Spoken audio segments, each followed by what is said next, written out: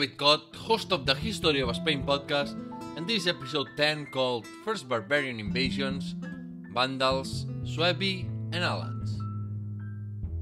In this episode you will learn what happened in the Western Roman Empire between 395 and 411, and who were the Vandals, Suebi and Alans who entered the Iberian Peninsula in 409.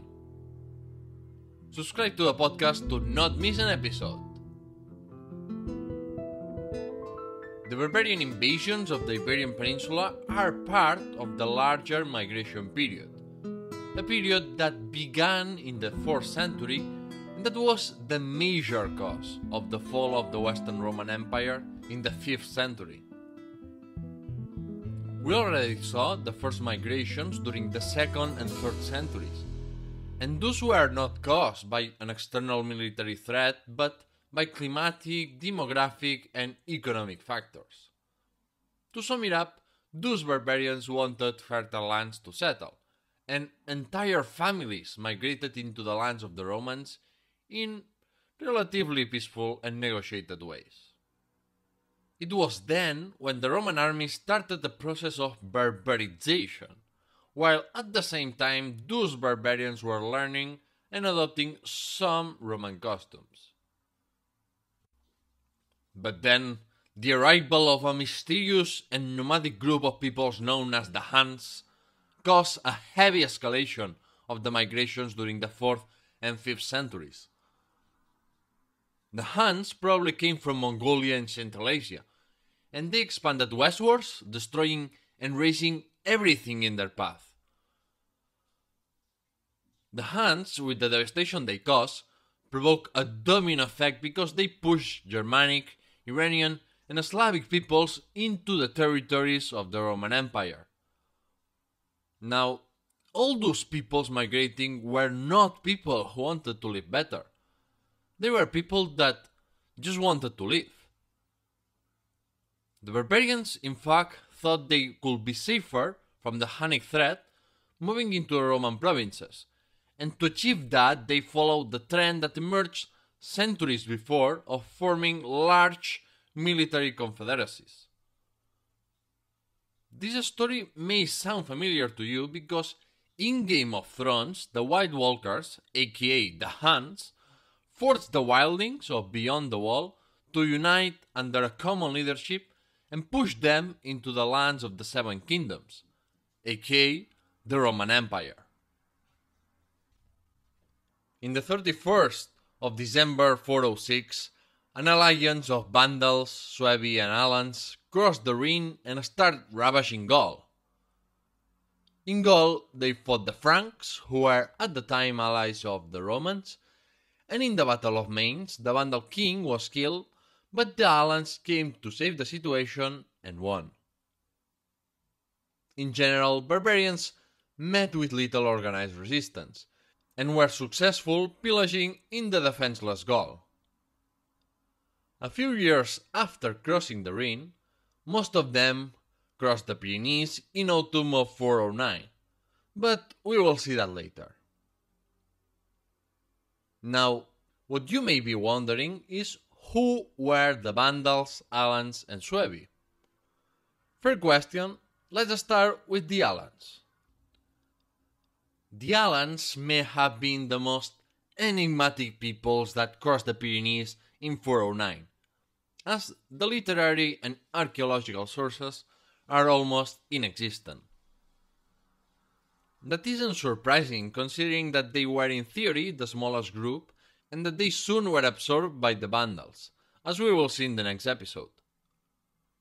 What we do know is that the Alans were a confederacy of Iranian steppe peoples original from above the Caucasus Mountains, between the Black and Caspian Seas. As a steppe confederacy, the Alans weren't inclined to adopt agriculture and settle in a region. Instead, their main activities were livestock breeding, grazing, hunting, and of course, pillaging. The Alans, due to their nomadic nature, were the most warlike and bellicose group. In fact, the greatest honor for an Alan man was to die on the battlefield, and the most valued trophy was the hair of the enemy, that served as ornament to the horse of the winner. The greatest contemporary historian of the Visigothic kingdom, Saint Isidore of Seville, said that the Alans, quote, feel tired and depressed when they have no horse, end quote. As a steppe horseman, the Alans excelled in the use of bows and heavy cavalry, and they influenced the German peoples in the importance of those elements. To finish their portrait, the Alans selected their leader according to his military skills and the archetypical characteristics of a hero. The Alans that crossed the Rhine in 406 eventually split, with some remaining in Gaul under King Goar. The other group penetrated the Iberian Peninsula under King Respendial, and historian E. A. Thompson estimated that around 30,000 Alans, soldiers and families included, could have entered Hispania. Then we have the Vandals, who came from Scandinavia and northern Poland. They were divided in two initially independent groups, the Silingi Vandals and the Hasdingi Vandals. The Silingi Vandals later lived north of modern Czech Republic, while the Hasdingi Vandals lived in modern Hungary and Romania. The Vandals were by far the largest barbarian group to cross the Pyrenees in 409, with around 80,000 people, of whom 20,000 were warriors. Unlike the Alans, who were pagan, the Vandals were Arians, not in the Nazi sense, don't panic, but in the sense that they followed Arianism. You may be wondering what the hell is Arianism. No, it's not a different religion. Instead, it's a Christian doctrine that rejects the mainstream idea of the Trinity. The Trinity says that God is one God, represented in three distinct persons: the Father, the Son, and the Holy Spirit. Arianism defends that Jesus was not equal to God and that he was a subordinate of God. The Nicene Creed, that was the official Christian doctrine of the Roman Empire, labeled Arianism as a heresy. That's why it was problematic, since Arians had their own church too. On the other hand, we have the Suebi. In his chronicle of the 1st century, Roman historian Tacitus made very clear that the Suebi weren't a group of homogeneous peoples. Instead, they were a confederacy of many different tribes that occupied a large territory around the Elbe River. Therefore, the Suebi didn't have a strong ethnic identity like the Vandals or the Visigoths. But many small tribes joined them precisely because they were a more open group compared to others. The Suebi who came to Spain were not many. It has been estimated that they numbered 35,000 souls. So even though we don't have actual numbers of how many people entered the Iberian Peninsula in 409, estimations range between 100,000 and 150,000 people, of whom at most 50,000 were soldiers. Okay, now that you know who these groups of barbarians were, let's see what was happening in Roman politics to really understand this confusing and chaotic period. Remember, we left the previous episode in 395 with Honorius declared Emperor of the Western Roman Empire at the age of 10 and under the regency of Stilicho. Stilicho ordered the withdrawal of troops from the Rhine and Britannia to protect Italy, and thanks to that concentration of forces, he successfully repelled the attacks of the Visigoths, Alans, Suebi, and Vandals. Despite this short-term victory, the Western Roman Empire was doomed, as Germania, Gaul, and Britannia were left unprotected. Stilicho probably had no other choice, as the military power of the Western Roman Empire at the time was very weak, but that decision led to his downfall. The Gallo-Roman and Romano-British aristocracy felt abandoned by the court of Ravenna, the de facto capital of the decadent Western Roman Empire, and that sowed the seeds for rebellion. In Britannia, a usurper called Constantine III declared himself Western Roman Emperor in 407. He presented himself as the savior of the Romans who were left unprotected, and he had a marketable name since people remembered Constantine the Great. Constantine moved to Gaul to fight the Germanic confederacies, and Stilicho sent one of his men, Sarus, to suppress the rebellion of Constantine, although unsuccessfully. Alaric, the first king of the Visigoths, had been previously an enemy of Stilicho, but he had now forged an alliance with him to conquer the western part of the Balkans. But due to the rebellion he had to suppress, Stilicho had to put that plan on pause, and Alaric was furious and demanded compensation. That put more internal pressure on Stilicho from both the Roman aristocracy and the military. Part of the army mutinied, and Stilicho was captured and executed.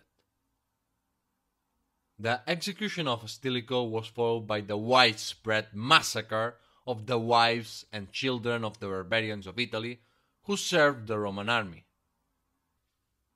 Because of that, many of the Germans under Roman service deserted and requested the help of Alaric. The king of the Visigoths then restarted hostilities with the Western Roman Empire.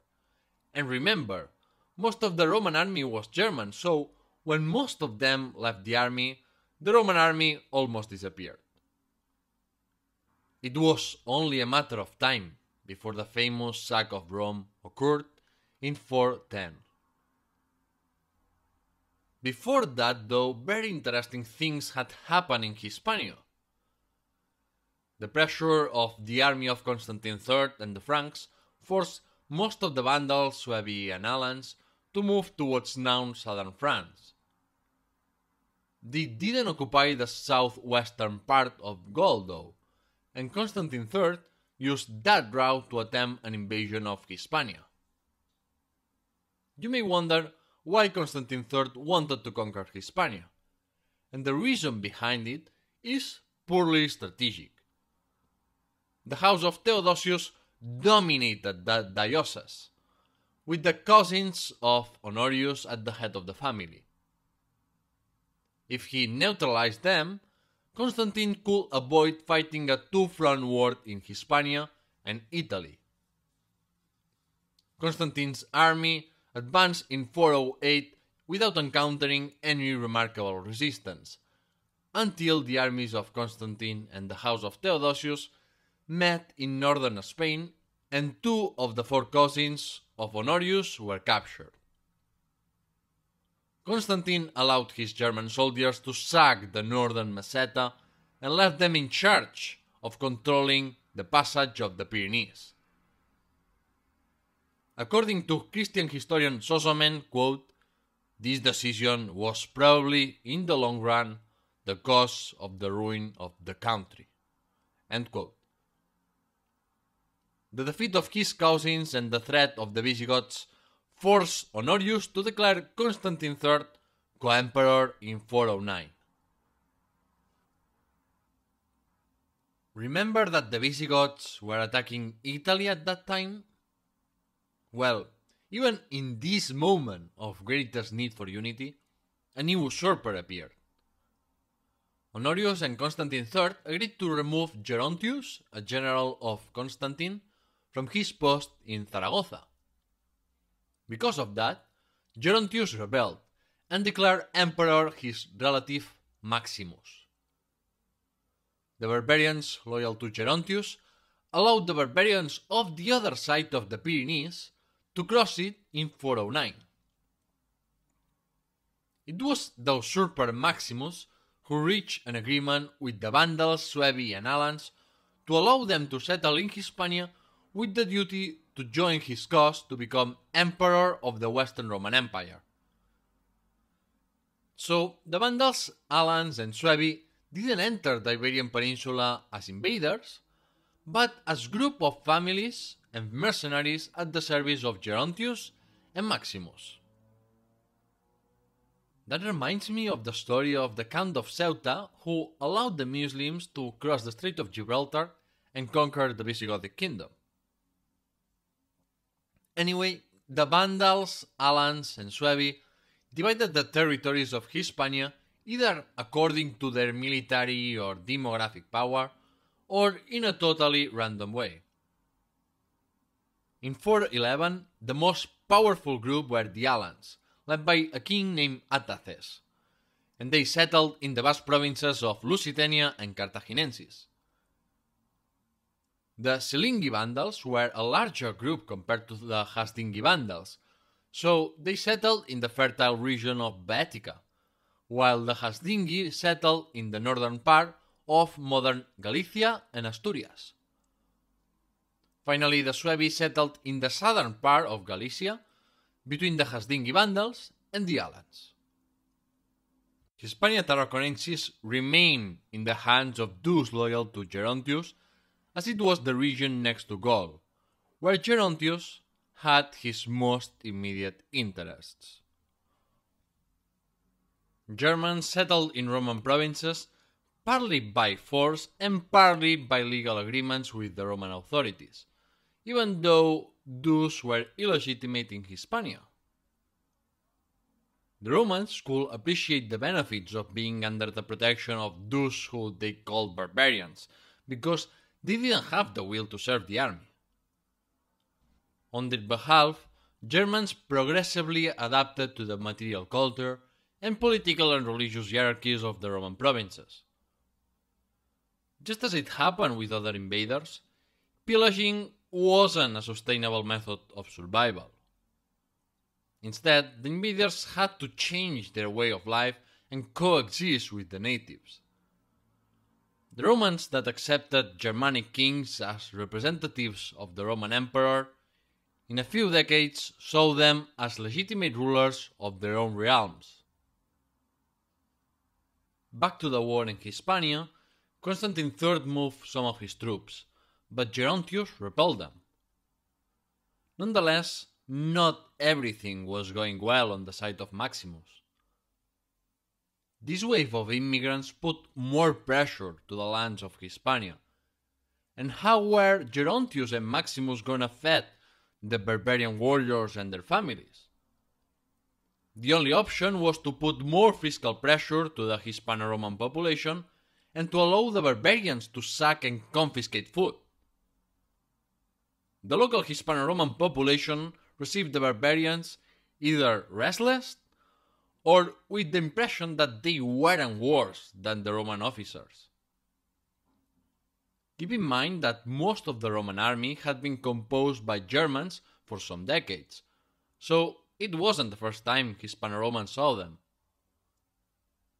Contemporary historian Orosius said, quote, "There are citizens who prefer to bear liberty with poverty among the barbarians, not to worry about taxes among the Romans." End quote. A monk of Tarragona named Fronto sent a letter to Constantinius, a monk of the Balearic Islands, picturing the barbarians not as bloodthirsty assassins, but as prowlers that could cause some problems, but who at the same time respected trade and urban authorities. Despite that, there are other accounts like that of Hydatius that signal that the entry of the Vandals, Alans and Suebi in Hispania resulted in widespread destruction and violence. He pictured a very apocalyptic image of the arrival of the barbarians, saying, quote, "The barbarians who had penetrated the Spains ravaged the provinces in bloody fighting. The plague does, on its behalf, no fewer damage. The barbarians scattered furiously throughout the Spains, and the plague scourged as well. The tyrannical dictator steals and the soldiers plunder the riches and supplies stored in the cities. A hunger so frightful reigns that, forced by it, humanity devours human flesh, and even mothers kill their children and cook their bodies to feed themselves. The beasts fawn on the corpses of those killed by the sword, by hunger and by the plague, destroy even the strongest men, and feeding themselves with the limbs of the dead, they become more and more fattened for the destruction of humanity. In this way, the four plagues, iron, famine, plague, and beasts, are exacerbated all over the world, and the predictions made by the Lord through the mouths of their prophets are fulfilled." End quote. Through this, that things like sacking or killing people are things that the Roman Republic and Empire did in their conquest too. And that's a very important thing to highlight, because sometimes we forget how Scipio Aemilianus completely destroyed Carthage or starved Numantia to death, just to mention a specific example. We can even say that the so-called barbarians were less barbarians than the Romans in the sense of oppression, because at least they didn't enslave entire communities like the Romans did. While Gerontius was repelling Constantine III in Hispania, Honorius had to focus on the most immediate threat: the Visigothic invasion of Italy that led to the sack of Rome in 410 and the capture of her sister, Galla Placidia. Constantine III wasn't lucky either. The Anglo-Saxons continued sacking Britannia as Constantine left the island defenseless, and the people who initially supported him felt like he betrayed them, and thus Britannia stopped being Roman. Constantine only had some support in Gaul, and the king of the Visigoths, Alaric I, died, so Honorius thought that the time to defeat Constantine III had come. He named general a capable man, Constantius, who would later become Constantius III. With very few troops, the usurper Constantine III had to retreat to Gaul. What's funny is that both Gerontius and Constantius marched against him. Gerontius first defeated Constantine, and then he besieged Orleans, the capital and residence of Constantine. But while Gerontius was besieging Orleans, Constantius, the general of Honorius, arrived. Most of Gerontius' soldiers decided to desert to the loyalist side, and Gerontius had to flee. Eventually, the few supporters he had turned on him, and he decided to kill himself before letting others assassinate him. Maximus of Hispania then lost the pillar of his power, and took refuge among the Vandals. On his part, Constantine III was defeated by Constantius in 411, and he was executed on his way to the imperial court. His head was presented to Honorius, and usurpations stopped there, right? Of course not, because Romans love civil wars. A Gallo-Roman senator named Jovinus started a revolt in Gaul with the support of the Burgundians, Alans of Gaul, and some Gallo-Roman aristocrats. In addition to that, Ataulf, brother-in-law of Alaric, became king of the Visigoths, and Honorius had to be very careful if he wanted to survive. I leave that story for episode 11, but before ending the episode I wanted to dedicate some time to the Suebi because, unlike the Vandals and Alans, the Suebi had their own independent kingdom for more than a century. In fact, the Suebi did some very important firsts. The Kingdom of the Suebi was the first German kingdom to formally declare independence from the Roman Empire, and it was the first to convert to Nicene Christianity. Nonetheless, historiography hasn't treated them fairly. This is the ahistorical image of the Suebi that historian Modesto Lafuente projected in his widely read 30-volume work General History of Spain.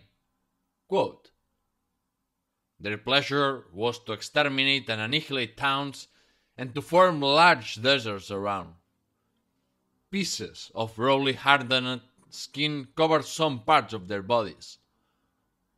They supported themselves by hunting and by the meat and meal of their cattle. All their religion consisted in sacrificing a person each year in barbarous ceremonies. The Suebi didn't cease to be barbarians because they were Christian, nor did the people experience the effects of their conversion to Christianity." End quote. This image of the 19th century is still believed by many historians and the general public. While the Visigoths could be seen as the first founders of a Spanish and Catholic state that ruled the entire Iberian Peninsula, the Suebi have been seen as a peripheral state that contributed to nothing to the glory of Spain.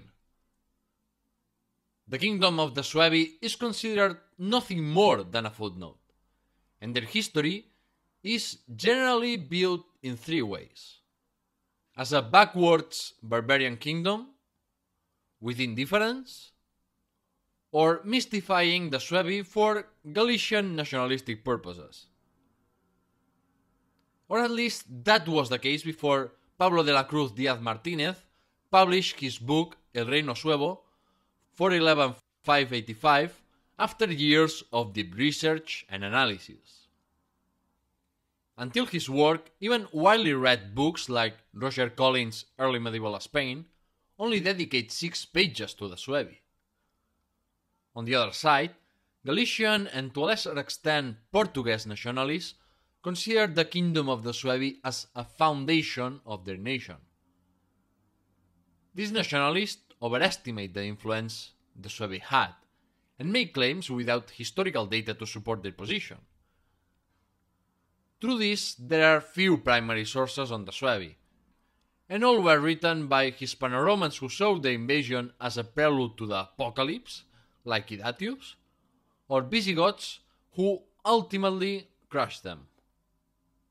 Hydatius was a bishop of modern Galicia who wrote a chronicle that is one of the most important primary sources of the period.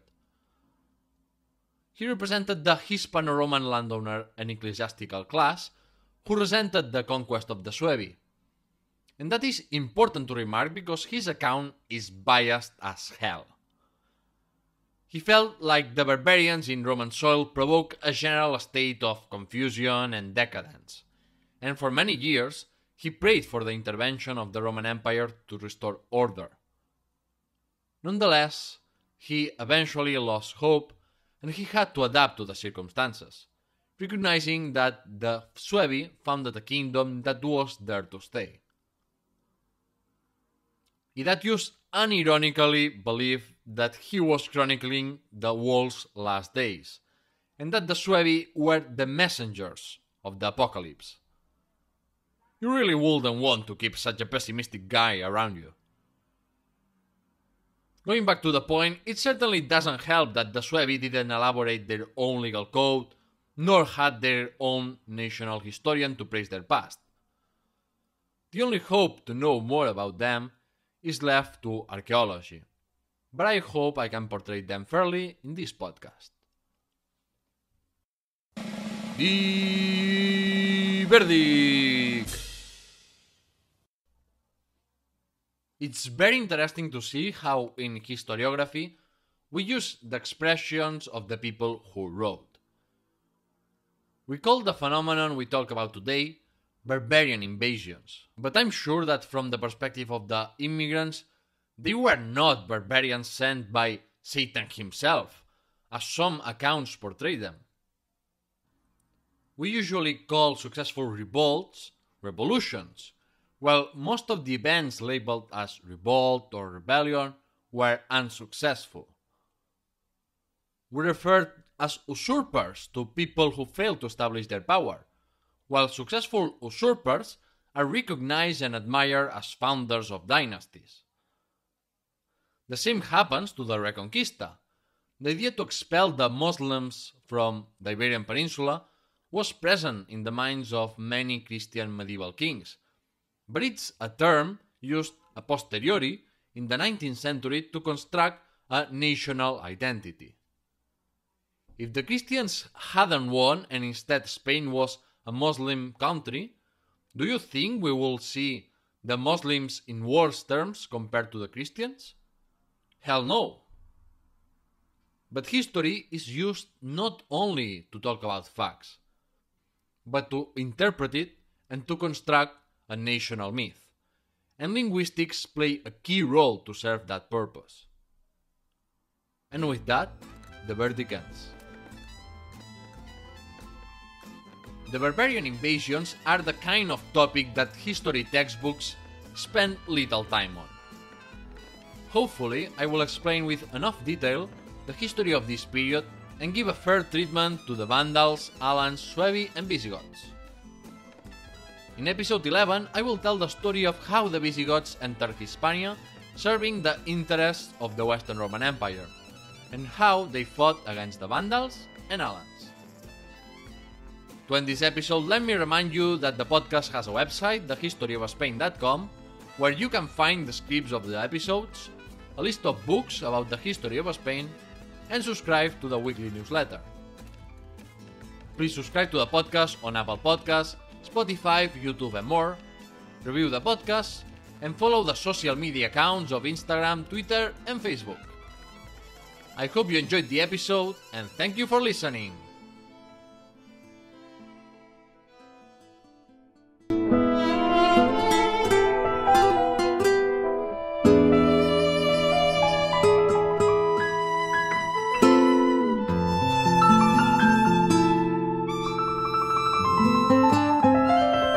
Thank you.